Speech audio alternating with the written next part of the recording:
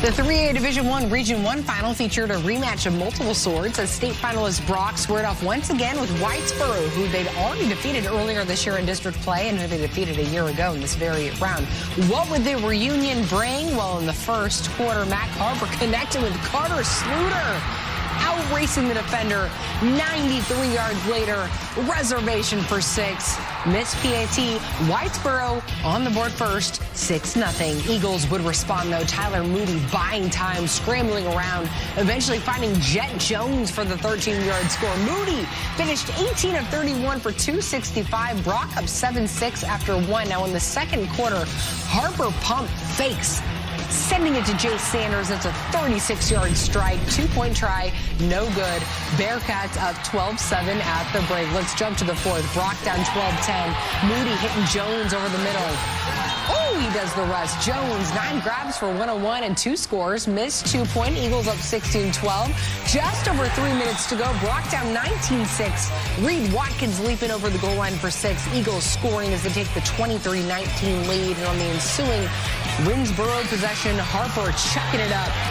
Check out Jones as he makes the insane juggling interception. The senior getting it done on offense and defense, and that led to this. Watkins following his blockers, coasting in. Coach Billy Mathis ecstatic as Brock bests Whitesboro for its second straight regional title. Travis Buckner was on hand for reaction. Well, if there's one thing that Brock knows, it's how to win football games. This team played in the state title game 1 year ago, and they have their sights set on making it back yet again.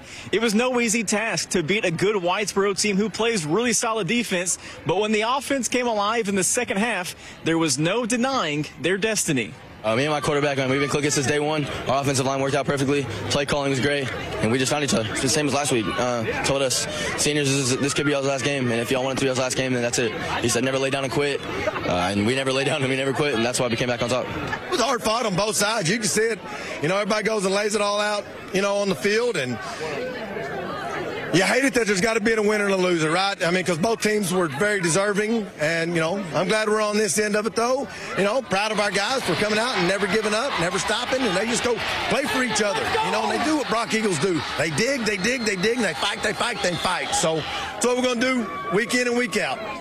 Well, Whitesboro ends their season with the most wins in school history, so a lot to be proud of in Texoma, but the Eagles' battle for redemption lives on for one more week.